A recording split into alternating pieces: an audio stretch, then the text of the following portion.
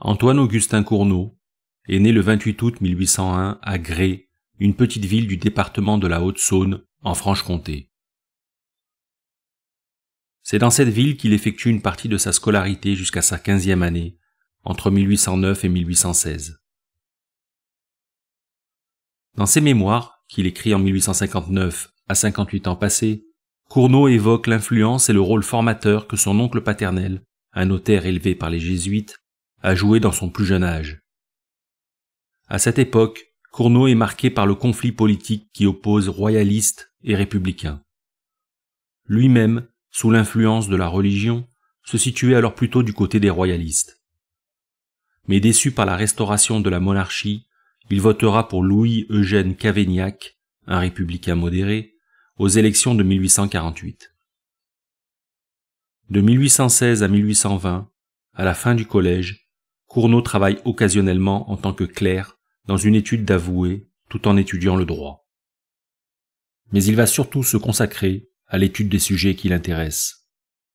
Lors de cette période de 4 ans, il découvre les œuvres de Fontenelle et Laplace et lit la correspondance entre Leibniz et Clarke qui lui fait grand effet.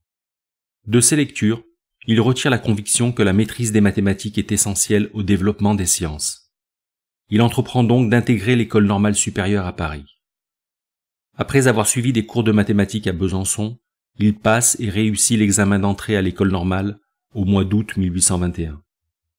Malheureusement, en 1822, l'école normale est fermée par décision gouvernementale. Il faut dire qu'entre 1815 et 1824, les écoles et universités sont traversées par des mouvements de révolte et de contestation à l'encontre du gouvernement monarchique. Ainsi, le 7 septembre 1822, l'abbé Frayssinous, fraîchement nommé grand maître de l'université par Louis XVIII au mois de juin, ordonne la fermeture de l'école normale. Cournot se rabat alors sur l'université de la Sorbonne pour y préparer une licence en mathématiques. À la Sorbonne, il se liera d'amitié avec le célèbre mathématicien allemand Dirichlet, alors étudiant tout comme lui. Pendant cette période, Cournot aura l'occasion de fréquenter le gratin de la pensée scientifique de l'époque, tels que Laplace, Lagrange ou Ampère.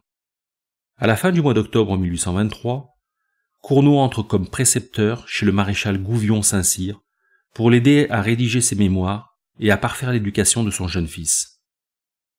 Il s'acquittera de cette charge jusqu'en 1833, soit pendant près de 10 ans.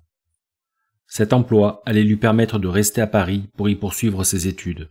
Et en 1829, il allait obtenir le titre de docteur ès sciences après avoir soutenu sa thèse intitulée « Le mouvement d'un corps rigide soutenu par un plan fixe ». Il publie également 8 articles dans le bulletin des sciences du baron de Ferussac, parmi lesquels certains allaient attirer l'attention du mathématicien Siméon Denis Poisson. Poisson était alors membre du Conseil royal de l'instruction publique, rebaptisé Conseil royal de l'université en 1845. En 1833, Cournot propose ses services à l'université. Poisson lui octroie rapidement la chaire d'analyse et de mécanique à la faculté des sciences de Lyon. Il y enseignera pendant 1 année le calcul différentiel. Poisson lui obtiendra ensuite le rectorat de l'Académie de Grenoble en 1834, puis le nommera inspecteur général en 1838. En septembre 1838, Cournot se marie et quitte Grenoble pour Paris, afin d'y occuper ses nouvelles fonctions. Alors qu'il est encore recteur de l'Académie de Grenoble, il publie, la même année, son célèbre ouvrage d'économie intitulé « Recherche sur les principes mathématiques de la théorie des richesses ». En 1839, il devient président du jury du concours d'agrégation en mathématiques, afin de suppléer Poisson, dont la santé commence à se dégrader. Il occupera cette position pendant 14 ans. En 1841, il publiera Traité élémentaire de la théorie des fonctions et du calcul infinitésimal qu'il dédiera à la mémoire de Poisson, décédé l'année précédente. À la constitution de la Commission des hautes études, après la Révolution de 1848, Cournot y est fait membre sans avoir bénéficié d'aucune influence politique, puisqu'il n'était ni révolutionnaire ni républicain. En 1852, pendant le Second Empire, il est nommé membre du Conseil impérial de l'instruction publique. En 1854, il obtient le rectorat de l'Académie de Dijon, après avoir refusé celui de Toulouse. Il abandonne ses fonctions publiques en 1862 et retourne à Paris, où il s'éteint en 1877.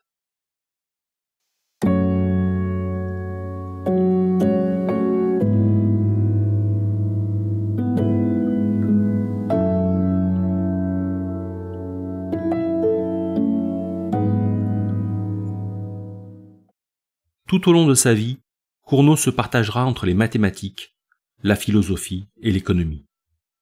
Malheureusement, malgré de nombreuses publications dans ces trois domaines, il ne connaîtra pas de son vivant la reconnaissance de ses pairs. Ses ouvrages ne se vendaient guère, et jusqu'à sa mort, il sera perçu par ses contemporains comme un penseur sans grande originalité.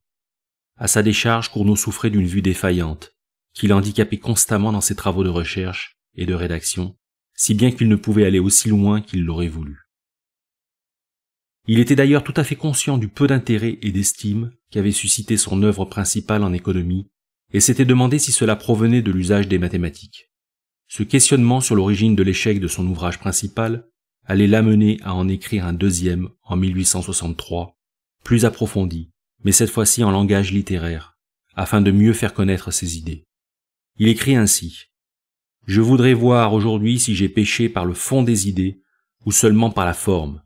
Et à cette fin, j'ai repris mon travail de 1838 en le corrigeant, en le développant là où les développements manquaient, en le complétant sur les points auxquels je m'étais abstenu de toucher, et surtout en le dépouillant absolument de l'attirail d'algèbre qui effarouche tant en ces matières. Hélas, ce deuxième opus ne rencontrera pas plus de succès que le premier. » Dans ses mémoires en 1859, Cournot exprime le souhait que ses idées puissent gagner en influence après sa mort.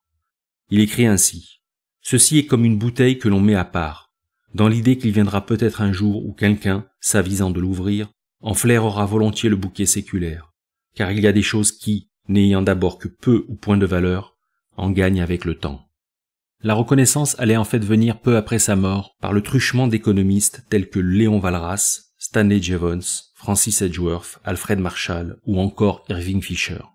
Tous ont loué le caractère important et novateur de son principal ouvrage en économie, Recherche sur les principes mathématiques de la théorie des richesses. Dans son livre, Cournot commence par insister sur le rôle des mathématiques appliquées aux sciences sociales. Du point de vue de la méthode, il y a bien un avant et un après Cournot. Avant lui, l'économie était avant tout une discipline littéraire. Il y avait certes déjà eu quelques tentatives d'application des mathématiques à l'économie.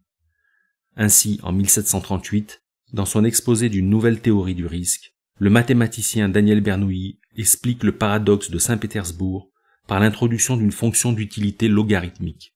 Nicolas-François Canard, dans ses principes d'économie politique en 1801, a également recours aux mathématiques. L'allemand von Thunen et le britannique Thomson en feront de même. Mais Cournot est celui qui effectue de véritables raisonnements et démonstrations mathématiques pour expliquer certains phénomènes économiques. Il introduit de nouveaux concepts qui seront repris et utilisés largement par la suite, jusqu'à nos jours.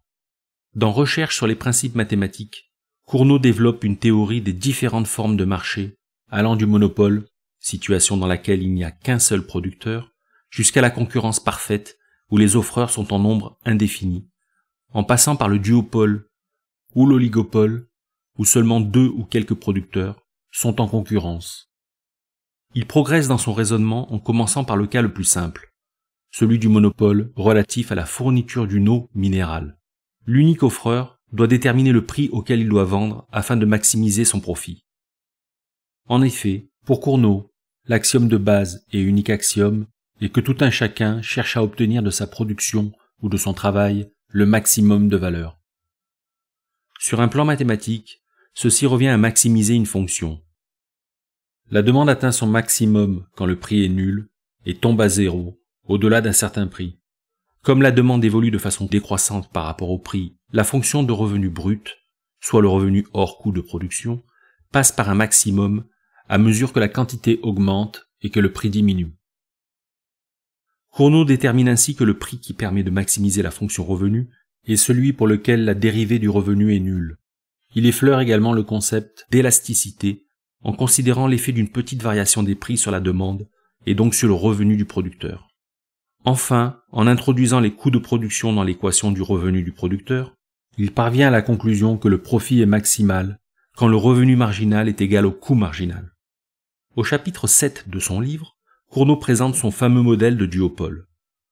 Ce modèle repose sur plusieurs hypothèses décisives quant à la détermination de l'équilibre optimal. Notamment, Cournot postule que pour maximiser son profit, chaque producteur ne peut qu'agir sur les quantités à produire et non sur les prix. De la sorte, chaque producteur calcule la quantité optimale à produire en fonction de la quantité produite par l'autre partie. L'équilibre ainsi obtenu est un équilibre de Nash, nommé d'après le mathématicien John Nash, prix Nobel d'économie en 1994. Cet équilibre est optimal et stable car aucun des deux producteurs n'a intérêt à changer de stratégie, c'est-à-dire à modifier la quantité de biens produite. En outre, à l'équilibre, la quantité totale produite est plus élevée et le prix plus faible qu'en situation de monopole. Cournot montre ensuite que plus le nombre de producteurs en concurrence est important, plus le prix de vente est faible et la quantité de production vendue élevée. Et, dans le cas limite de la concurrence pure et parfaite, le prix d'équilibre est égal au coût marginal.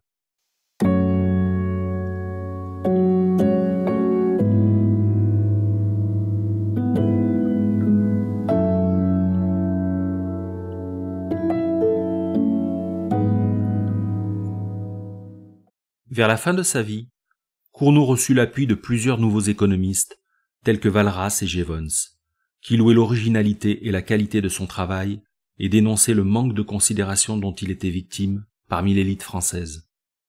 En réponse à ces critiques, Joseph Bertrand, mathématicien de formation, publie en 1883 dans le Journal des savants la première revue du livre de Cournot. Malheureusement, Bertrand attaque sévèrement les résultats obtenus par Cournot. En particulier, il remet en cause son modèle de duopole et en propose un autre, fondé non plus sur des stratégies portant sur les quantités, mais sur des stratégies portant sur les prix. Partant de cette hypothèse, son modèle conduit à une solution d'équilibre équivalent à celle de la concurrence pure et parfaite, où le prix est égal au coût marginal et où le profit est nul. Ce résultat paradoxal, où seulement deux entreprises en concurrence suffisent à réaliser l'optimum de la concurrence pure et parfaite, allait ouvrir la voie à de nouvelles recherches fécondes sur les conditions d'équilibre en situation de duopole. De son vivant, Cournot est resté relativement méconnu, quasi inconnu diront certains, et son œuvre a été maintenue plus d'un demi-siècle dans l'obscurité. Irving Fisher dira de lui qu'il est tout simplement apparu trop tôt dans l'histoire de la pensée économique. Cournot est en effet novateur à bien des égards. Par son application des outils mathématiques au raisonnement économique, et par les nouveaux concepts qu'il introduit, Cournot est aujourd'hui salué comme un grand économiste et, surtout, comme le pionnier ou le père de l'économie mathématique.